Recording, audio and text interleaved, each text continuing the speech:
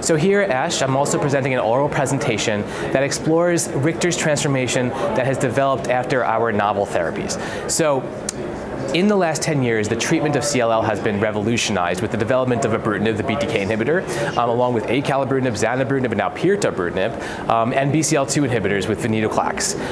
But the problem is that unfortunately the outcomes with Richter's transformation, which is when CLL transforms into an aggressive lymphoma, continue to be poor. And all of the studies that we've had previously that looked at Richter's transformation, they've all received chemoimmunotherapy, because that's what we typically use for CLL. So now we have a new group of Richter's transformation that never received chemoimmunotherapy. So the question becomes, does that group of patients with Richter's transformation, do they live better? Do they have poorer outcomes? Do they respond better to a certain therapy? And so we decided to perform an international multi-center retrospective study of patients with Richter's transformation who never received any chemoimmunotherapy. And we compared that group to patients who never received therapy to kind of give a comparator group to see what the outcomes look like. So we worked with 11 different centers, both in the United States as well as in Australia, and we could identify close to 240 patients with Richter's transformation, which is remarkable because Richter's transformation is a rarer disease. And of those 240 patients, about a third had received prior therapy with our novel agents. Of those third, about 90% had received either a small molecule inhibitor with the BTK inhibitors or a BCL2 inhibitors, and about 10% of patients had received a monoclonal antibody, an anti-CD20 monoclonal antibody and steroids, but they didn't receive chemotherapy, so we included them in our analysis.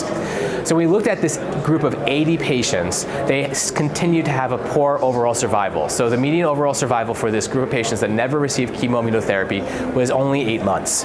And this was significantly worse than those patients who never received treatment for their CLL before developing Richter's transformation, where the median overall survival ranged between 43 months and 65 months.